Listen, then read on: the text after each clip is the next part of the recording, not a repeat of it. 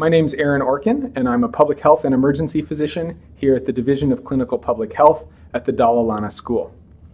Today I'm going to be talking about the gap between clinical practice and public health and the really exciting work here at the University of Toronto to close that gap. There's a chasm that divides the world of clinical practice and public health.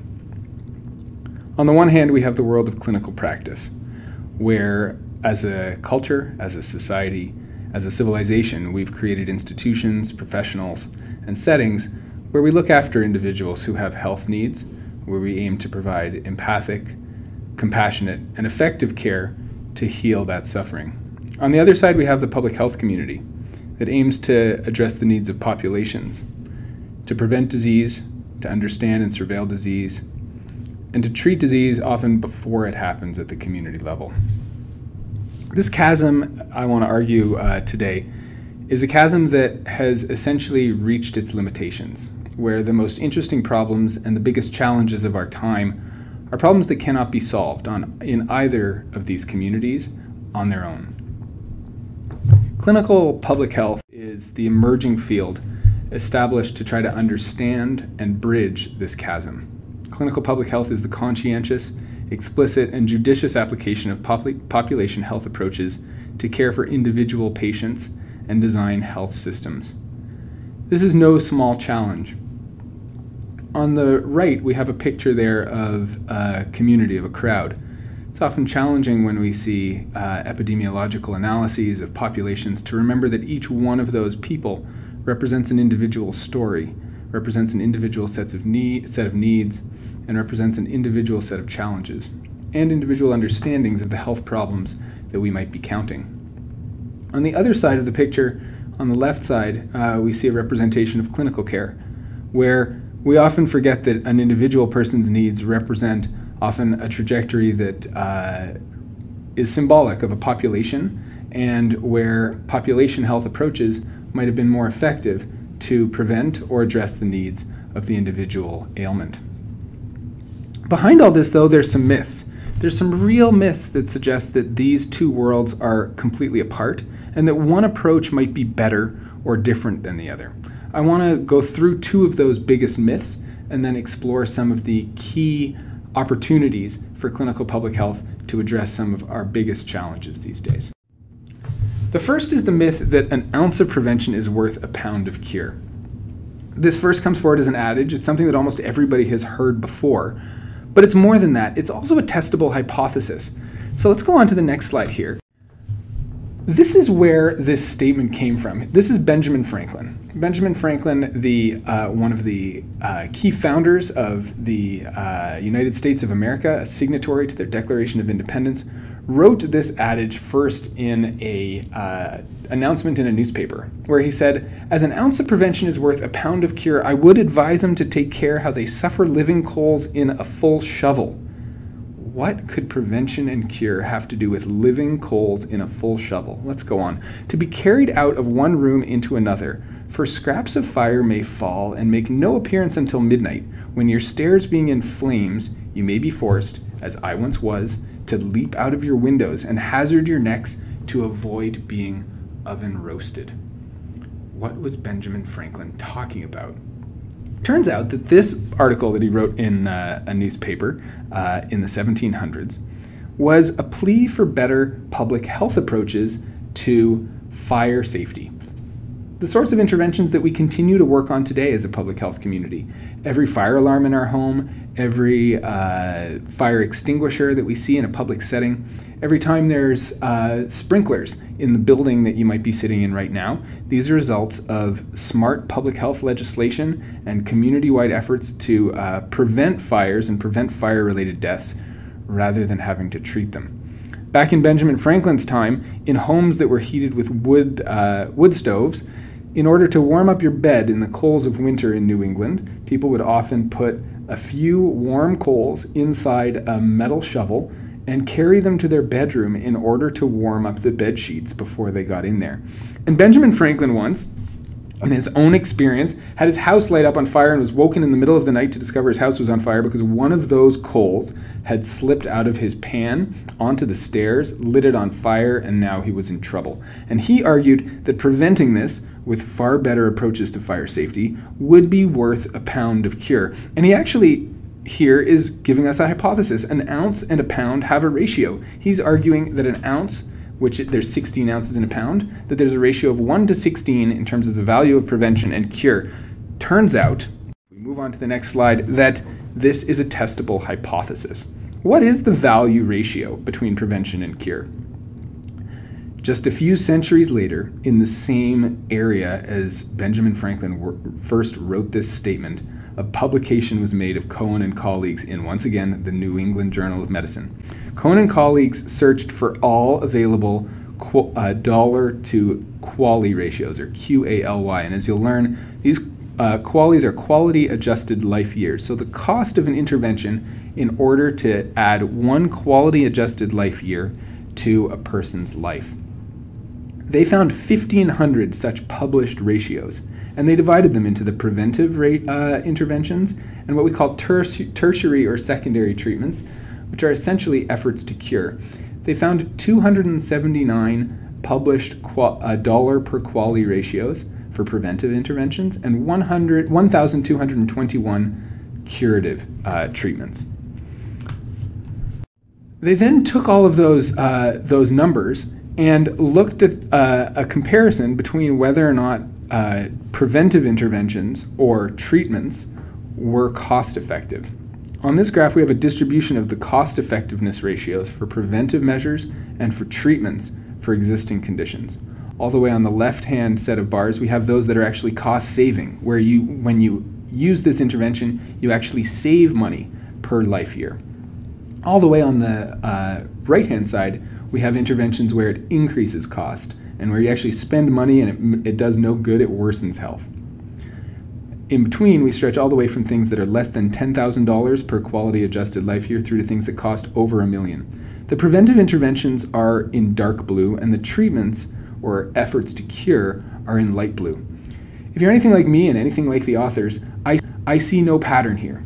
Essentially, we find that preventive interventions and curative interventions, when it comes to studying them in terms of quality adjusted life years, cost just about the same amount, and that there are no overwhelming weighting towards savings on preventive interventions and costs on curative interventions. So here we have a test of Benjamin Franklin's own hypothesis.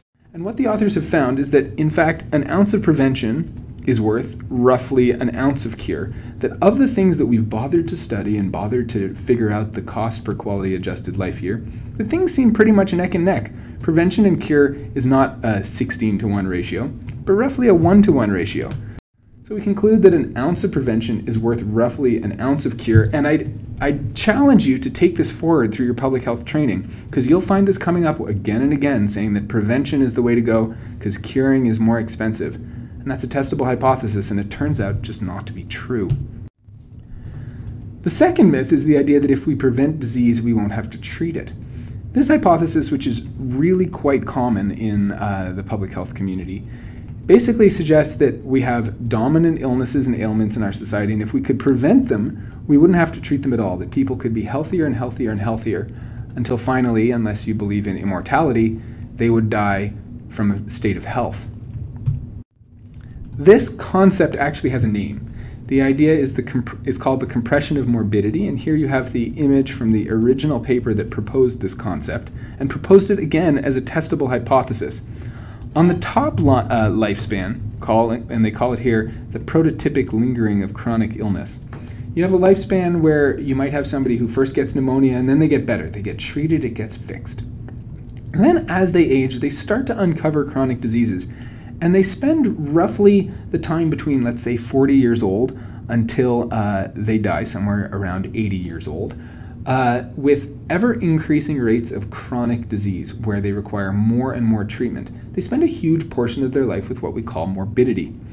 The ideal circumstance that I think many of us would dream of would be one where we compress this morbidity, where we spend much less of our long life with illness, where we have a long and healthy life, and only a very brief period towards the end where we experience any chronic illness whatsoever. The question is, as society continues to live longer and longer, as we go from populations that have life expectancies under 40 to populations that have life expectancies well over 80, are we witnessing the compression of morbidity where people spend more and more time healthy, or are we witnessing something else? This, again, is a testable hypothesis.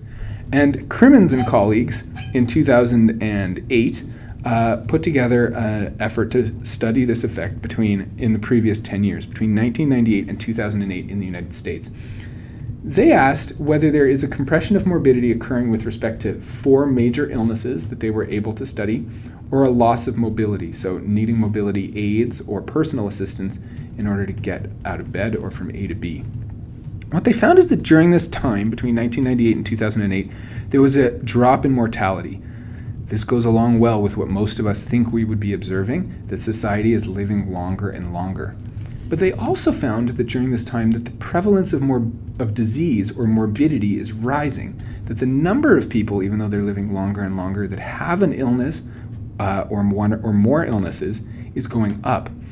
What they concluded is that Americans spend an ever greater proportion of their lives with morbidity or with immobility. And here's what I found the striking conclusion. They write, the compression of morbidity is a compelling idea. People aspire to live out their lives in good health and die a good death without suffering, disease, and loss of functioning. And I'll say here that I agree with these people. I agree with these authors. I strive for a life with as little suffering, disease, and illness as possible. But they write, however, compression of morbidity may be as illusory as immortality. We do not appear to be moving to a world where we die without experiencing disease, functional loss, and disability. I can say that similar studies have found the same effect in Canada, have found the same effect in European populations, have found similar effects in Asian populations as societies get healthier and healthier and have longer and longer lifespans. In a sense, getting healthier isn't purely divorced from being sick. As we get healthier as a population and live longer, we actually seem to be spending more of our lives sick. This seems like a total contradiction, like a paradox, but it's true. Healthy populations can use more healthcare than sick ones. In a sense, the healthier we get and the longer we live and the less we suffer with fatal diseases, the more of our lives we spend sick. The healthier we get, the sicker we get. And as a result, for the public health community and the clinical community, as we get healthier as populations and as we create enormous shifts globally towards healthier and healthier civilization, we're going to end up not with fewer and fewer people who need healthcare, but with more and more demands on health in general. So what kind of actions can we take? What kind of work are people like me in clinical public health working on? What kind of issues are we tackling? The first one, and I'm intentionally starting somewhere tough, is that eventually public health has to move from dealing with preventing disease to dealing with challenging questions of what it means to have a population that has disease. All this means that public health can no longer isolate itself from deep and challenging questions that have generally been the work of bedside care. Questions like, what is a good death? What is the role of illness in a healthy population?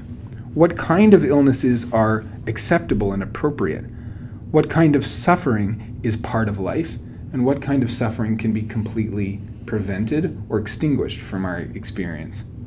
Rather than seeking to eradicate disease, clinical public health is about addressing disease as an intrinsic part of the human condition. At both the individual level, I will suffer, I will die, other people, all of us will suffer and die. But also at the population level, that we cannot have a society that essentially lives forever. Eventually, clinical public health is actually about dealing and questioning the issues of what does it mean at a population level that we are not immortal. Public health and clinical systems can and must also deal with the social determinants of health. We need to work together, and my example here is one of homelessness, to address not only how we prevent homelessness and prevent poverty, and prevent the ill effects from a health perspective of homelessness and poverty, but also to figure out how do we offer excellent clinical care to people who do experience homelessness. While strong social and public health policy can reduce poverty and reduce rates of homelessness, we can also develop clinical institutions with genuine capacity, with the expertise to provide excellent clinical care to people who are homeless or underhoused. These are two seemingly separate but desperately needing to be integrated problems. How do we prevent poverty? How do we make it so that as few people or no people are impoverished or homeless as possible, while also ensuring that the people in our community who are vulnerable and are homeless or facing poverty can receive excellent clinical care? My last example is of the opioid crisis. This is a piece of really quite striking graffiti from Vancouver, counting the death toll from 2016 from opioid overdose. The opioid crisis, which involves both prescribed opioids and illegal substances, is another space where clinical public health practitioners are very active. On the conventional public health side, agencies are essential to reform drug policy and enhance surveillance, to build harm reduction services, and to push for reforms in some of our most damaging policies. Meanwhile, clinical practitioners are essential to bring harm reduction services to people who use drugs, to respond to opioid overdoses with emergency care, to provide accessible healthcare services to people who are vulnerable, and to provide advanced addictions care for people who are affected by opioids. These two communities cannot practice and cannot address a problem as complicated as the opioid crisis in isolation. Ultimately, we need real integrators who can think about both the bedside, individual, and empathetic clinical practice, while also taking on the complex policy and population health issues that are at the core of the opioid crisis. So I'll take you back to this chasm. Our institutions, both historically and in the present, have mostly been dominated by practitioners and by systems that are designed to maintain this chasm. On the one hand, we have clinical practice focused on individuals, and public health focused on preventing disease and working at the community level. I would argue that the most interesting problems of our day and the most pressing problems for our communities are issues that defy this divide. And I invite you to join me in becoming the kind of integrator who can work at the bedside, understand individuals for their unique narrative, and also address problems at the upstream and systematic level. That's clinical public health. Join me here.